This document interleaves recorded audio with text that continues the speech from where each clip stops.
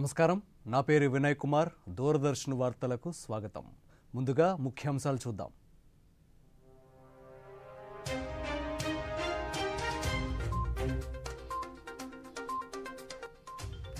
Aditya L1 ను విజయవంతంగా ప్రయోగించిన ఇస్రో శ్రీహరికోట నుంచి నింగిలోకి దూసుకెళ్లిన PSLV C-57 రాకెట్ సౌర జ్వాలలు సౌర రేణువులు తదితర అంశాలను శోధించనున్న ఉపగ్రహం ఆదిత్య L1 విజయవంతం కావడం పట్ల యావత్ దేశం హర్షాతిరేకాలు ఇస్రో శాస్త్రవేత్తలకు అభినందనలు తెలిపిన రాష్ట్రపతి ద్రౌపది ముర్ము ప్రధానమంత్రి రోదసి అన్వేషణలో భారత్ ప్రయత్నాలు కొనసాగుతాయన్న నరేంద్ర మోదీ శాస్త్రవేత్తలకు అభినందనలు తెలిపిన రాష్ట్ర గవర్నర్ మరియు ముఖ్యమంత్రి ప్రయోగం విజయవంతం పట్ల యావత్ దేశం గర్విస్తోందన్న గవర్నర్ ఎస్ అబ్దుల్ నజీర్ భారత అంతరిక్ష సాంకేతికతను మరింత ఎత్తుకు తీసుకెళ్లాలన్న ముఖ్యమంత్రి వైఎస్ జగన్మోహన్ రెడ్డి రాష్ట్ర వ్యాప్తంగా ఉమ్మడి ఆంధ్రప్రదేశ్ పూర్వ ముఖ్యమంత్రి డాక్టర్ వైఎస్ రాజశేఖర రెడ్డి వర్ధంతి కార్యక్రమాలు రాష్ట్రానికి ఆయన సేవలను స్మరిస్తూ ఘనంగా నివాళులు ఇడుపులపాయ వైఎస్ఆర్ ఘాట్లో నివాళులర్పించిన ముఖ్యమంత్రి వైఎస్ జగన్మోహన్ రెడ్డి వివరాలు చూద్దాం భారత అంతరిక్ష పరిశోధన సంస్థ ఇస్రో మరో ప్రతిష్టాత్మక ప్రయోగాన్ని విజయవంతంగా నిర్వహించింది చంద్రయాన్-3 విజయానంతరం సూర్యుడి దిశగా ఇస్రో ప్రయోగాలకు సిద్ధమైంది తిరుపతి జిల్లాలోని శ్రీహరికోట సతీష్ ధావన్ అంతరిక్ష కేంద్రం నుంచి ఆదిత్య L1 ఉపగ్రహాన్ని PSLV C-57 వాహక నౌక నింగిలోకి విజయవంతంగా దూసుకెళ్లింది ఆదిత్య L1 గమనాన్ని షార్ నుంచి శాస్త్రవేత్తలు పరిశీలిస్తున్నారు ఆదిత్య L1 ఉపగ్రహం 4 నెలల పాటు ప్రయాణించి భూమి నుంచి సూర్యుడి దిశగా ఉన్న L1 పాయింట్ను చేరుకోనుంది 15 లక్షల కిలోమీటర్ల దూరంలోని ఈ ప్రదేశంలోకి భారత్ ఉపగ్రహం ప్రయోగం చేపట్టడం ఇదే తొలిసారి ఈ ప్రదేశం నుంచి ఎలాంటి అవరోధాలు లేకుండా ఆదిత్యని నిరంతరం అధ్యయనం చేసే వీలుంటుంది ఇందులో 7 పరిశోధన పరికరాలున్నాయి ఇవి సూర్యుడి పొరలైన ఫోటోస్పియర్ క్రోమోస్పియర్ సహా వెలుపల ఉండే కరోనాను అధ్యయనం చేస్తాయి సౌర జ్వాలలు సౌర రేణువులు అక్కడి వాతావరణం తదితర ఎన్నో అంశాలను శోధిస్తాయి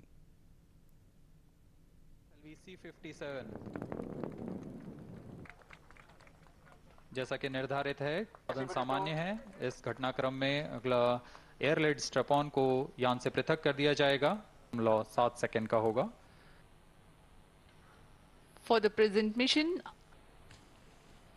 प्रपत्र जनरल 3 बॉडी प्रॉब्लम में वर्णित किया है एस्ट्रोनॉमिकल यूनिट कह सकते हैं यह पृथ्वी से सूरज की दूरी का केवल 1% है ఆదిత్య L1 ప్రయోగం విజయవంతమైనట్లు ఇస్రో చైర్మన్ డాక్టర్ సోమనాథ్ వెల్లడించారు ప్రయోగం విజయవంతమైన అనంతరం మాట్లాడుతూ రాకెట్ నుంచి ఆదిత్య L1 విజయవంతంగా విడిపోయిందని దాన్ని కక్షలోకి ప్రవేశపెట్టినట్టు పేర్కొన్నారు ఈ ప్రయోగం విజయవంతం అవడానికి సహకరించిన శాస్త్రవేత్తలకు అభినందనలు కూడా తెలిపారు ఈ సుదూర ప్రయాణం 125 రోజులు పడుతుందని చెప్పారు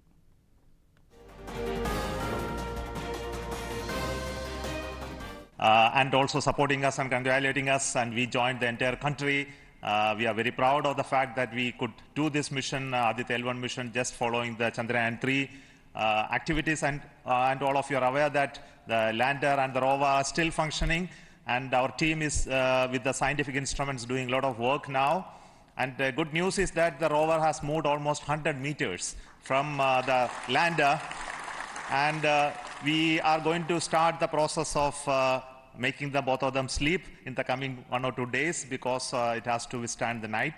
So until we hear about them later, so I would like to say big thanks to each one of you for the support and encouragement and blessings that you are giving to us for continuing the work of building the very strong space infrastructure and capability for India, and which will be becoming one of the strong pillars of science and technology for this nation. And thank you so much for the contributions once again, and wish you all the best for meeting you until for next mission from Satish Dhawan Space Center. భారతదేశానికి చెందిన ఎందరో శాస్త్రవేత్తలు ఎన్నో ఏళ్లుగా చేసిన కృషికి నేడు ఫలితాలు లభిస్తున్నాయని కేంద్ర సైన్స్ అండ్ టెక్నాలజీ శాఖ మంత్రి డాక్టర్ జితేంద్ర సింగ్ అన్నారు ఆదిత్య L1 ప్రయోగాన్ని ఇస్రో నుంచి స్వయంగా వీక్షించిన అనంతరం ఇస్రో శాస్త్రవేత్తలకు మంత్రి అభినందనలు కూడా తెలిపారు చంద్రయాన్-3ని ఆదిత్య L1 ప్రయోగాన్ని విజయవంతంగా పూర్తి చేసుకున్నట్లు తెలిపారు దేశవ్యాప్తంగా ఉన్న సైన్స్ అండ్ టెక్నాలజీ సంబంధిత సంస్థలు సైతం తమ వంతు సహకారాన్ని అందిస్తున్నాయని కేంద్ర మంత్రి వెల్లడించారు Day and night for years and years together, but now comes the moment of vindication, the moment of redeeming the pledge to the nation. And coming close on the heels of successful Chandrayaan-3 landing, the successful launch of Aditya L1 is also a testimony to the whole of science and a whole of nation approach which we have sought to adopt in our work culture. While ISRO is credited in executing this mission, the science institutes across the country have come forward to contribute in one form or the other, in small measure or big, to this mission. Aditya L1 ప్రయోగం విజయవంతం కావడం పట్ల రాష్ట్రపతి ద్రౌపది ముర్ము ఇస్రో శాస్త్రవేత్తల కృషిని కొనియాడారు. భారతదేశపు మొట్టమొదటి సౌర మిషన్ అయిన ఆదిత్య L1 ప్రయోగం స్వదేశీ అంతరిక్ష కార్యక్రమాన్ని కొత్త పథంలోకి తీసుకెళ్లే ఒక మైలురాయిగా అభివర్ణించారు. అంతరిక్షం, ఖగోళ దృగ్విషయాలను బాగా అర్థం చేసుకోవడానికి ఈ ప్రయోగం మనకెంతగానో సహాయపడుతుందని పేర్కొన్నారు. శాస్త్రవేత్తలు, ఇంజనీర్లను అభినందిస్తున్నట్లు పేర్కొన్న రాష్ట్రపతి మిషన్ విజయవంతమైనందుకు శుభాకాంక్షలు తెలిపారు.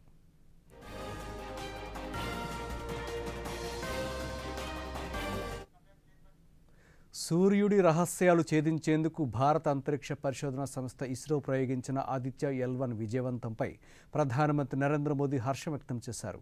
భారత తొలి మిషన్ విజయవంతంగా ప్రయోగించినందుకు ఇస్రో శాస్త్రవేత్తలకు అభినందనలు కూడా తెలిపారు.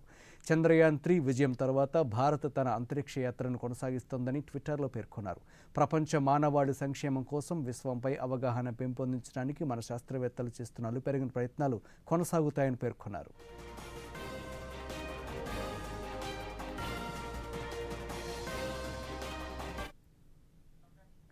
భారతదేశ అంతరిక్ష పరిశోధనలకు ఇది మళ్లీ అద్భుతమైన స్ఫూర్తిదాయకమైన క్షణమని కేంద్ర సమాచార ప్రసార శాఖ మంత్రి అనురాగ్ సింగ్ ఠాకూర్ పేర్కొన్నారు. ప్రధానమంత్రి నరేంద్ర మోదీ నేతృత్వంలో అంతరిక్ష పరిశోధనలకు ఆకాశమే హద్దు అని అన్నారు. భారతదేశానికి చెందిన శాస్త్రవేత్తలు అత్యంత అంకిత భావంతో చేస్తున్నారని, ఇస్రో శాస్త్రవేత్తలు ఒకరి తర్వాత మరొకరు తమ అత్యుత్తమ సేవలు అందిస్తున్నారని, అంతరిక్ష పరిశోధన రంగంలో ప్రపంచంలోనే భారత్ను అగ్రశ్రేణి దేశంగా నిలుపుతున్నారని ట్విట్టర్లో కేంద్ర మంత్రి పేర్కొన్నారు.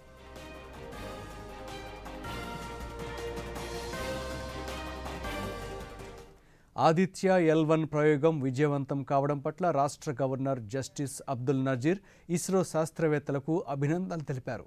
భారత తొలి సౌర మిషన్ ఆదిత్య L1ను ఇస్రో విజయవంతంగా ప్రయోగించడం పట్ల యావత్ దేశం గర్విస్తోందని, ఇది దేశ ప్రజలకు ఎంతో గర్వకారణమన్నారు. భారత అంతరిక్ష యాత్రకు మరో విజయం వచ్చి చేరిందన్నారు.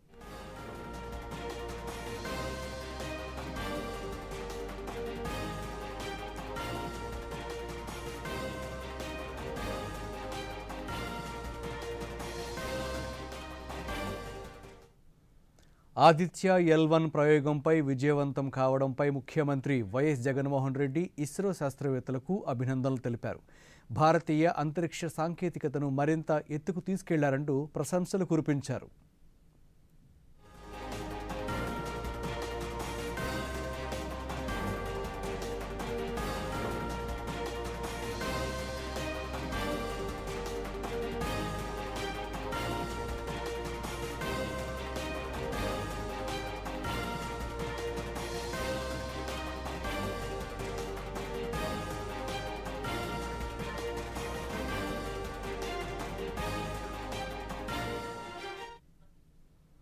ఆదిత్య L1 సోలార్ మిషన్ను ప్రయోగం విజయవంతం కావడం భారతదేశ అంతరిక్ష పరిశోధన మరో అద్భుతమైన మైలురాయని సాధించిందని బీజేపీ రాష్ట్ర అధ్యక్షురాలు దగ్గుబాటి పురంధేశ్వరి పేర్కొన్నారు.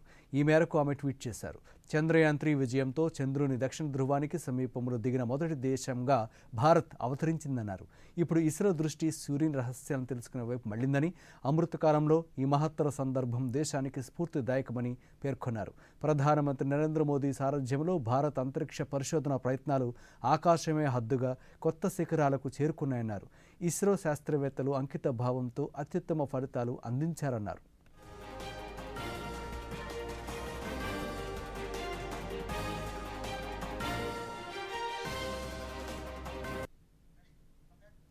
ఇప్పుడు ఒక బ్రేక్ తీసుకుందాం.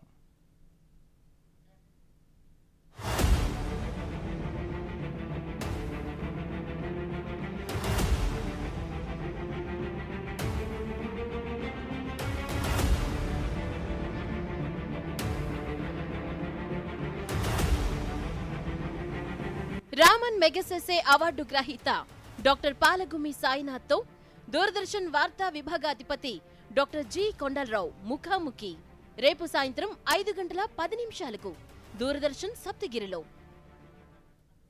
Welcome back. జమిలీ ఎన్నికల కమిటీపై న్యాయశాఖ నోటిఫికేషన్ విడుదల చేసింది. 8 మంది సభ్యులతో కూడిన ఈ కమిటీకి చైర్మన్గా పూర్వ రాష్ట్రపతి రామ్నాథ్ కోవింద్ను నియమించింది. సభ్యులుగా కేంద్ర మంత్రి అమిత్ షా, లోక్సభలో విపక్ష నేత అధీర్ రంజన్ చౌదరి, గులాం నబీ ఆజాద్, 15వ ఆర్థిక సంఘం మాజీ చైర్మన్ ఎన్కే సింగ్, లోక్సభ మాజీ secretary general Subhash Kashyap, senior న్యాయవాది హరీష్ సాల్వే, మాజీ చీఫ్ విజిలెన్స్ కమిషనర్ సంజయ్ కొఠారీలను చేర్చింది. ఒకే దేశం ఒకే ఎన్నిక విధానంపై కేంద్ర ప్రభుత్వం ఈ కమిటీని నియమించింది. బాధితులు న్యాయ సహాయం కోరితే మారుమూల ప్రాంతానికైనా వెళ్లి న్యాయం జరిగే విధంగా న్యాయ వ్యవస్థ పనిచేస్తుందని తూర్పుగోదావరి జిల్లా legal services authority secretary K Pratyusha వెల్లడించారు. డాక్టర్ బిఆర్ అంబేద్కర్ కోనసీమ జిల్లా ముమ్మిడివరంలో NALSA new మాడ్యువల్ mega legal services camp నిర్వహించారు. ఈ సందర్భంగా ఆమె మాట్లాడుతూ అసంఘటిత రంగంలో ఉన్న కార్మికుల హక్కులను కాపాడడం, మహిళలపై జరుగుతున్న అఘాయిత్యాలను అరికట్టడంతో పాటు ఆడపిల్లల్లో గుడ్ టచ్, బ్యాడ్ టచ్ పట్ల అవగాహన కల్పించడం అనే 3 అంశాలపై అవగాహన కల్పించామన్నారు.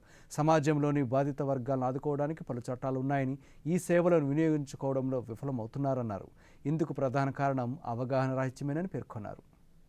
చిల్డ్రన్కి సంబంధించి, రెండోది NALSA legal services to the workers in unorganised సెక్టార్కి ఒకటి, మూడోది నల్సా పావర్టీ అలివేషన్ సంబంధించిన 3 స్కీములకు సంబంధించి ఈరోజు నిర్వహించాము. ఈ కార్యక్రమానికి పిల్లలు, మహిళలు, తర్వాత అసంఘటిత కార్మికులు చాలామంది పాల్గొన్నారు. వారికి చాలా బెనిఫిట్స్ కూడా అందించడం జరిగింది. సెల్ఫ్ హెల్ప్ గ్రూప్స్కి 22 కోట్ల వరకు చెక్ ప్రజెంట్ చేయడం జరిగింది. మెడికల్ ఎయిడ్ కిట్స్ ఇవ్వడం జరిగింది. తర్వాత ఈ స్టాంప్కి సంబంధించిన రిజిస్ట్రేషన్ సర్టిఫికేట్స్ ఇవ్వడం జరిగింది.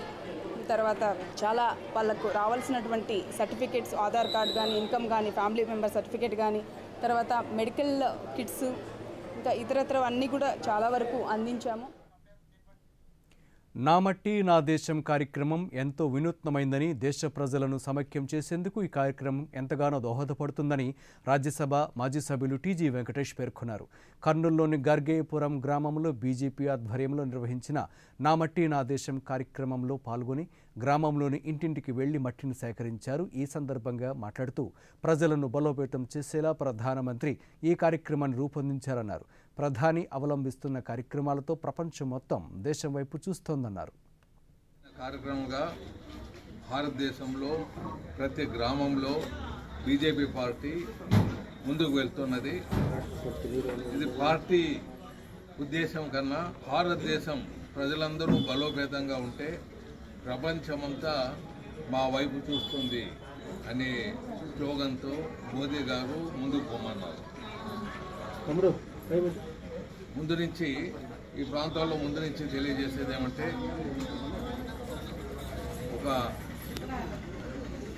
మన మట్టి అనేది ఒక తల్లితో సమానం. అందుకే భారత మాత అంటాం, భారతదేశ తల్లి అని. మన అమ్మకు ఎంత గౌరవం ఇస్తామో మన దేశానికి కూడా అంత గౌరవం ఇవ్వాలి. ప్రతి గ్రామంలో కూడా డెవలప్మెంట్ యాక్టివిటీస్ కోసం బీజేపీ పార్టీ ముందుకు వచ్చి దానికి ఫైట్ ఇచ్చే విధంగా ముందుకు పోతాం, ఆ కార్యక్రమాలను నెరవేర్చే విధంగా ముందుకు పోతాం. వైసీపీ అధికారంలో రాష్ట్రంలో విద్యుత్ కోతలతో ప్రజలు తీవ్రమైన ఇబ్బందులకు గురవుతున్నారని టీడీపీ పాలిట్ బ్యూరో సభ్యులు కళా వెంకట్రావు అన్నారు. శ్రీకాకుళంలో ఆయన మీడియాతో మాట్లాడుతూ వైసీపీ ప్రభుత్వం అధికారంలోకి వచ్చిన 4.5 ఏళ్లలో 7 సార్లు విద్యుత్ ఛార్జీలు పెరగడంతో పేద మధ్యతరగతి ప్రజలపై ఆర్థిక భారం పడిందన్నారు. విద్యుత్ విషయంలో ప్రభుత్వానికి సరైన ప్రణాళిక లేదన్నారు. లెక్క వేసుకోండి. అందుకు ఈ రాష్ట్రానికి జగన్మోహన్ రెడ్డి గ్రహణం పట్టింది. రైతులకి 9 గంటల కాలం నేను నిరాటంకంగా ఇస్తాను, పంట పోనివ్వను అని చెప్పాడు. ఎక్కడున్నా జగన్మోహన్ రెడ్డి? ఒకసారి చూడండి, ఈ 20 లక్షల మోటార్ల దగ్గర నుంచి పండినటువంటి పంట కరెంట్ లేక ఏమవుతుందో ఒకసారి మీరు చూడండి. మరి 9 గంటలు నిరాటంకంగా ఇస్తానని చెప్పావు, ఈ రోజు పంట ఏమవుతుంది? రైతులందరూ రోడ్డు మీద ఉన్నారు. మీరు రోడ్డు మీదకి వచ్చి వాళ్ళకి సమాధానం చెప్పండి, ఎందుకు ఇవ్వలేకపోతున్నారో. రాష్ట్రంలో ఉండేటటువంటి మిగతా ప్రాంతాల్లో కూడా 3 నుంచి 6 గంటల కాలం కరెంటు సెప్టెంబర్ నెల మొదటి వారంలో ఆపాల్సినటువంటి పరిస్థితి ఎందుకు వచ్చింది? జనానికి జవాబు చెప్పండి. మీరు ప్రభుత్వం ఏం చేస్తుంది? జగన్మోహన్ రెడ్డి గారు సీఎంగా ఏం చేస్తున్నారు? మీ ఆలోచన ధోరణి ఏంటి? మీ పరిపాలన ఏంటి? ఒకసారి ఆలోచించుకోండి. మీరు ఆలోచించుకోవడం కాదు, ప్రజల కష్టాలు తీరాలి. ఎందుకు ఇవ్వలేకపోతున్నారు కరెంటు? అస్తవ్యస్తమైనటువంటి పరిపాలన, విధ్వంసకరమైనటువంటి పరిపాలన వలన ఇలాంటి సమస్యలన్నీ వస్తాయి. జనసేన పార్టీ అధినేత పవన్ కళ్యాణ్ పుట్టినరోజు సందర్భంగా ఆ పార్టీ కార్యకర్తలు తిరుపతిలో పలు సేవా కార్యక్రమాలు నిర్వహించారు. ఇందులో భాగంగా భవన నిర్మాణ కార్మికులకు అన్నదానంతో పాటు 100 మందికి పైగా జన సైనికులు రక్తదానం చేశారు. ఈ సందర్భంగా జనసేన పార్టీ తిరుపతి నియోజకవర్గం ఇన్ఛార్జి జనసేన పార్టీ తిరుపతి పట్టణాధ్యక్షులు మీడియాతో మాట్లాడుతూ పవన్ కళ్యాణ్ పుట్టినరోజు సందర్భంగా జిల్లాలో అన్నదానం, రక్తదానం, నిరాశ్రయులకు దుప్పట్లు అందిస్తున్నామన్నారు. ఇందులో భాగంగా తిరుపతిలో ముఖ్య కోడలైన వైకుంఠపురం ఆర్చి దగ్గర భవన కార్మికులతో సహశక్తి భోజనాలు 500 మందితో కలిసి చేస్తాం. ఇప్పుడు రక్తదాన కార్యక్రమం అంగరంగ వైభవంగా చేస్తున్నాం. అలాగే రెల్లి కులస్తులు ఉన్న ఏరియాలో వాళ్ళకి వస్త్రదానాలు, అలాగే వాళ్ళకి నిత్యావసర సరుకులు పంపిణీ, బ్లైండ్ హాస్పిటల్లో అక్కడ వాళ్ళతో సహకరించి భోజనాలు, మళ్ళీ వాళ్ళకి కూడా అక్కడ వస్త్రాలు, బెడ్షీట్లు, నిత్యావసర సరుకులు అక్కడ. తర్వాత ఇంకా అనేక కార్యక్రమాలు తిరుపతి చుట్టుపక్కల, తిరుపతి మొత్తంలో కూడా ఈరోజు జన సైనికులు అందరం కలిసి కూడా అందరం మా సేన కోసం నా వంతు భాగ్యం కార్యక్రమాలతో పాటు సేవా కార్యక్రమాలు చేయడం చాలా ఆనందంగా ఉంది. మా జనసేన పార్టీ అధ్యక్షులు పవన్ కళ్యాణ్ గారికి జన్మదిన శుభాకాంక్షలు తెలియజేస్తూ తిరుపతిలో ఈరోజు ఉదయం నుంచి రాత్రి వరకు పలు సేవా కార్యక్రమాలు, రక్తదాన శిబిరాలు, అన్నదానాలు, పేద విద్యార్థులకి పలకా కానీ బుక్స్, పెన్స్ ఇవన్నీ కూడా వాళ్ళకి, అదేవిధంగా పేద ప్రజలకి ఎక్కడైతే ఈ భవన నిర్మాణ కార్మికులు వాళ్ళకి పని లేకుండా ఖాళీగా ఉన్నారో వాళ్ళకి ఈరోజు అన్నదాన కార్యక్రమం, అదేవిధంగా నవజీవన అనాథాశ్రమంలో వృద్ధులకి బెడ్షీట్లు, నిత్యావసర సరుకులు అన్ని పంపిణీ కార్యక్రమం చేయడం జరిగింది. డాక్టర్ వైఎస్ రాజశేఖర రెడ్డి వర్ధంతి సందర్భంగా ఆయన తనయుడు ముఖ్యమంత్రి వైఎస్ జగన్మోహన్ రెడ్డి ఘనంగా నివాళులర్పించారు. వైఎస్ఆర్ జిల్లా ఇడుపులపాయలోని వైఎస్ఆర్ ఘాటు వద్దకు చేరుకున్న ముఖ్యమంత్రి దంపతులు పూలమాలలు వేసి నివాళులర్పించారు. అనంతరం నిర్వహించిన ప్రత్యేక ప్రార్థనల్లో తల్లి వైఎస్ విజయమ్మ, ఇతర కుటుంబ సభ్యులు, మంత్రులతో కలిసి ఈ కార్యక్రమంలో పాల్గొన్నారు.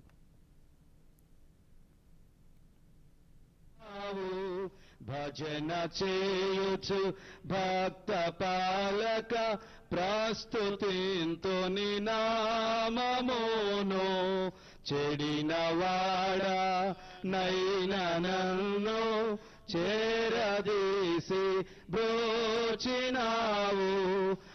కళ్ళు మూసుకున్నట్లయితే ప్రార్థించుకుని కార్యక్రమం మనము ప్రారంభించుకుందాం. వచ్చిన వారందరూ తలల వంచి కళ్ళు మూసుకుని, నీతిమంతులు కొమ్ము వర్ధిల్లును అన్న చెప్పినట్లుగా నీతిమంతుడైనటువంటి రాజశేఖర రెడ్డి గారిని మేము జ్ఞాపకం చేసుకున్నాం. మాకు ఎంతో ఆశీర్వాదకరం. యెహోవా తన భక్తుల యొక్క మరణం ఆయన దృష్టికి ఎంతో విలువైనది. నీ వాక్యాన్ని బట్టి నీకు స్తోత్రాలు, వందనాలు చెల్లిస్తున్నాం. దేవుడే మీకు మా అందరి పక్షాన హృదయపూర్వక అభినందనలు, దీవెనలు తెలియజేస్తున్నాం. తాడేపల్లిలోని వైఎస్ఆర్సీపీ కేంద్ర కార్యాలయంలో వైఎస్ రాజశేఖర రెడ్డి వర్ధంతి కార్యక్రమాన్ని ఘనంగా నిర్వహించారు. వైఎస్ఆర్ విగ్రహానికి ఆ పార్టీ రాష్ట్ర ప్రధాన కార్యదర్శి సజ్జల రామకృష్ణారెడ్డి, మంత్రులు మేరుగ నాగార్జున, జోగి రమేష్, ఎమ్మెల్సీ లేళ్ల అప్పిరెడ్డి తదితరులు నివాళులర్పించారు. ఈ సందర్భంగా సజ్జల రామకృష్ణారెడ్డి మాట్లాడుతూ కోట్లాది మంది ప్రజల హృదయాల్లో వైఎస్ఆర్ సుస్థిరమైన స్థానం సంపాదించుకున్నారన్నారు. వైఎస్ఆర్ మనసున్న నాయకుడని, మనసుతో పాలన చేశారని, ఆయన అడుగుజాడల్లోనే ముఖ్యమంత్రి వైఎస్ జగన్మోహన్ రెడ్డి పాలన చేస్తున్నారని పేర్కొన్నారు. ఇంకొక 100 ఏళ్ళు 200 ఏళ్ళైనా తలుచుకునే రకంగా ఆ రోజుల్లో ఒక మహనీయుడు ఉండేవాడు, ఒక వ్యక్తి ఉండేవాడు. ఆయన ఇంత చేంజ్ చూపించారు అని చెప్పడానికి దీనికి ఏం సిద్ధాంతాలు లేవు. ఆయన సిద్ధాంతం పెట్టుకొని పనిచేయలేదు. ఆయన హృదయం విశాలమైనది. అంతా తన కుటుంబమే అనుకున్నాడు. ఆయన పరిధి పులివెందుల వరకు ఉంటే అక్కడ రూపాయి డాక్టర్గా ఫేమస్ అయ్యాడు. అక్కడ ఉన్న పేదలకు ఎడ్యుకేషన్ ఫ్రీగా ఎట్లా ఇవ్వాలని తపన పడినాడు. ఆ తర్వాత ఆయన పరిధి రాజకీయ నాయకుడుగా ఉంటే తను నమ్ముకున్న వాళ్ళకి ఎట్లా అండగా ఉంటాడో చూపించాడు.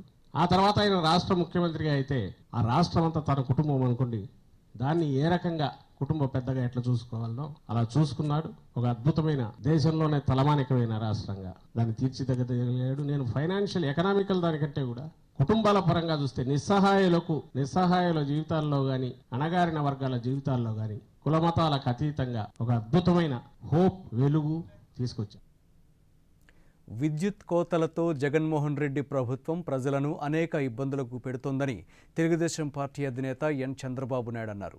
కాకినాడలో తెలుగుదేశం పార్టీ జోన్ 2 సమావేశంలో మాట్లాడుతూ వచ్చే ఎన్నికల్లో తెలుగుదేశం పార్టీ అధికారంలోకి వస్తే విద్యుత్ ఛార్జీలు పెంచబోమని హామీ ఇచ్చారు. ప్రజాధనాన్ని దోచుకోవడమే వైసీపీ ప్రభుత్వం పనిగా పెట్టుకుందన్నారు. ఇసుక దొరకక పేదలు అనేక ఇబ్బందులు ఎదుర్కొంటున్నారన్నారు. అదే సమయంలో ఇటీవల జరిగిన ఎన్నికల్లో అన్ని ఎన్నికల్లో మనమే గెలుస్తున్నాం. మొట్టమొదటిసారిగా గ్రాడ్యుయేట్స్ కాన్స్టిట్యున్సీలు వచ్చాయి. 3 గ్రాడ్యుయేట్స్ కాన్స్టిట్యున్సీ వస్తే ఆ రోజు 3కి 3 గెలిచాం. 108 అసెంబ్లీ సెగ్మెంట్లు పెట్టారు, ఇన్క్లూడింగ్ పులివెందల. అన్ని మనం గెలవగలిగామంటే అది తెలుగుదేశం పార్టీ సత్తా, దిగ్విజయ యాత్ర. ఆ రోజు అన్నారు వైఎస్ఆర్ కాంగ్రెస్ పార్టీ కృష్ణ గారి ఊర్లో 920 మంది ఎస్సీ ఓట్లుంటే వీళ్ళకు పడింది 246 ఓట్లు పడ్డాయంటే అది వాళ్ళల్లో కూడా మార్పు ప్రారంభమైంది. మార్పు చాలా స్పష్టంగా కనపడుస్తుంది. అంటే 95లో ఒక్కసారి మెజార్టీ వచ్చి 2023లో మెజార్టీ వచ్చిందంటే తమ్ముళ్ళు గాలి ఏ విధంగా వీస్తా ఉందని నీకే అర్థం అవుతుంది. ఈ విజయాన్ని ఎవ్వడు ఆపలేడు. విద్యార్థులు తమలో అంతర్లీనంగా దాగి ఉన్న శక్తి సామర్థ్యాలకు నిత్యం పదును పెడుతూ ఉండాలని, అప్పుడే అంతర్జాతీయంగా అన్ని రంగాల్లో నెలకొన్న పోటీతత్వాన్ని సమర్థవంతంగా ఎదుర్కొనగలరని తెలంగాణ గవర్నర్ డాక్టర్ తమిళిసై సౌందరరాజన్ పేర్కొన్నారు. ప్రతిరోజు కొత్త మెళకువలు నేర్చుకోవాలని సూచించారు. గుంటూరు జిల్లాలోని ఒక ప్రైవేటు విశ్వవిద్యాలయ స్నాతకోత్సవంలో ఆమె పాల్గొన్నారు. ఈ సందర్భంగా గవర్నర్ మాట్లాడుతూ భావి భారతావనికి క్రమశిక్షణ గల విద్యార్థులను అందిస్తున్న అధ్యాపకులకు ధన్యవాదాలు తెలియజేస్తున్నట్లు తెలిపారు. ఒక వైద్యురాలిగా తాను చాలామంది విద్యార్థులను కలిశానని, కొంతమంది విద్యార్థులు ఎంతో ఒత్తిడికి లోనవుతున్నారన్నారు. విద్యాలయాల్లో చేసే అభ్యాసం ఆత్మవిశ్వాసాన్ని పెంపొందించేలా ఉండాలన్నారు. Really, I am very much surprised, and you are all very lucky to be part of this university. And as it is said, you should not forget your alma mater. And you have listened to so many good lectures now. But as a chief guest of this university for this convocation, I have to mention that because you are all students, when I entered, the hoardings, in your hoardings there are very clear. You are going, today it's your convocation day, and you are going to see wonders in your life. You have to see wonders in your life, not worries. You have to feel the wonders in your life. So I will divide my speech into 2 sections. One, professionally how you should be successful, and personally how you should be successful. మరొక short break తీసుకుందాం.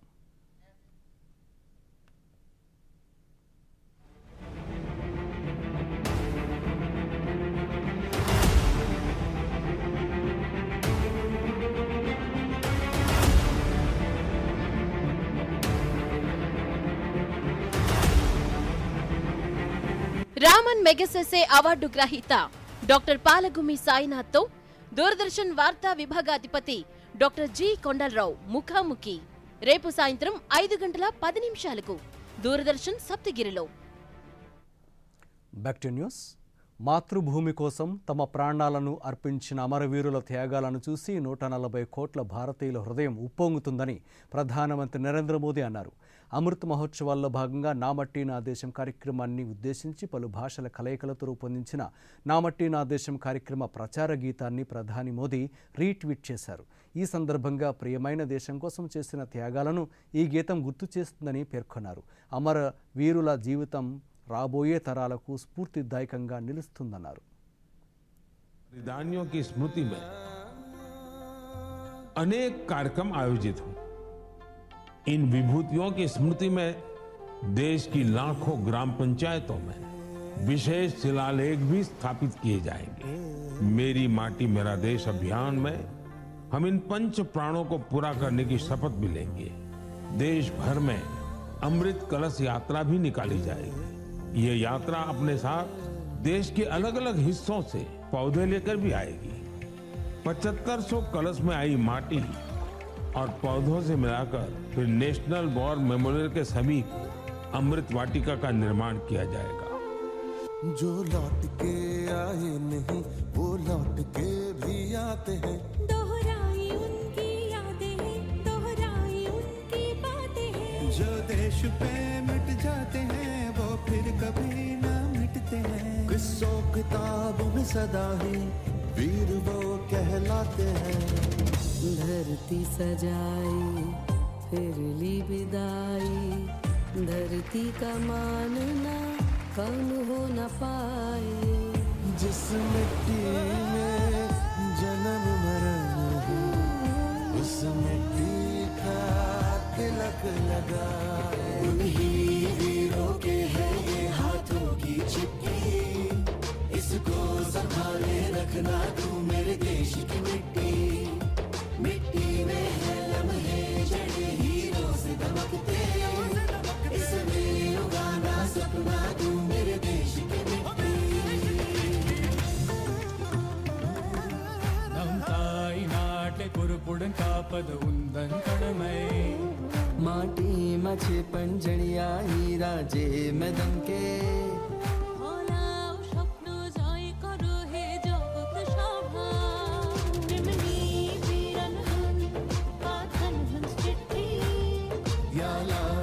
सांभाळून तू माझ्या देशाची माती।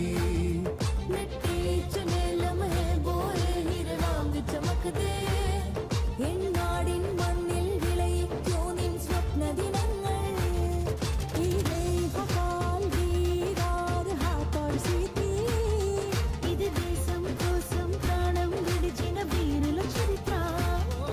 ఈ మాటిరి చమకి సూచి ఈ రాజనీతి, इसमें उगाना सपना तू मेरे देश की मिट्टी।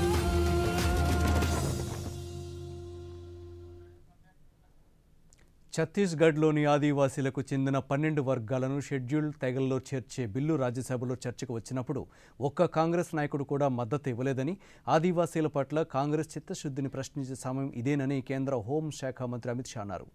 ఛత్తీస్గఢ్లోని రాయ్పూర్లో ఆదివాసీల మహాసమ్మేళనంలో అమిత్ షా పాల్గొని మాట్లాడుతూ కాంగ్రెస్కు ఛత్తీస్గఢ్కు ఓటు బ్యాంకు లాంటిదని, రాష్ట్రంలోని యువతను నిరుద్యోగ భృతి పేరుతో కాంగ్రెస్ మోసం చేసిందన్నారు. ఈ సాంప్రదాయానికి బీజేపీ ముగింపు పలుకుతుందన్నారు. మోదీ నేతృత్వంలో దేశం సంబరాలు చేసుకుంటుందని, చంద్రయాన్ 3 చంద్రుడిపై అడుగుపెట్టడమే కాకుండా సూర్యుని చుట్టూ పరిశోధనలు చేసేందుకు ఆదిత్య L1 విజయవంతంగా కక్షలోకి అడుగుపెట్టిందన్నారు. శాస్త్రవేత్తలు సాధించిన విజయంతో దేశం కొత్త శిఖరాలకు చేరిందన్నారు. और वादा खिलाफ भी की सरकार जो यहाँ चल रही है, भूपेश बघेल की सरकार, कांग्रेस पार्टी की सरकार, उस सरकार के खिलाफ जन जागृति फैलाने के लिए फिर से एक बार यहां भाजपा का सरकार बनाकर छत्तीसगढ़ को विकास के रास्ते पे ले जाने के लिए आरोप पत्र लॉन्च करने का कार्यक्रम किया है। ఉమ్మడి ఆంధ్రప్రదేశ్ రాష్ట్ర పూర్వ ముఖ్యమంత్రి డాక్టర్ వైఎస్ రాజశేఖర రెడ్డి వర్ధంతి సందర్భంగా ఆచార్య నాగార్జున విశ్వవిద్యాలయం నివాళులర్పించింది. విద్యాలయంలోని వైఎస్ రాజశేఖర రెడ్డి కాంస్య విగ్రహానికి ఉపకులపతి ఆచార్య పి రాజశేఖర్, విశ్వవిద్యాలయ రెక్టార్ ఆచార్య పి వరప్రసాదమూర్తి పుష్పాంజలి ఘటించి నివాళులర్పించారు.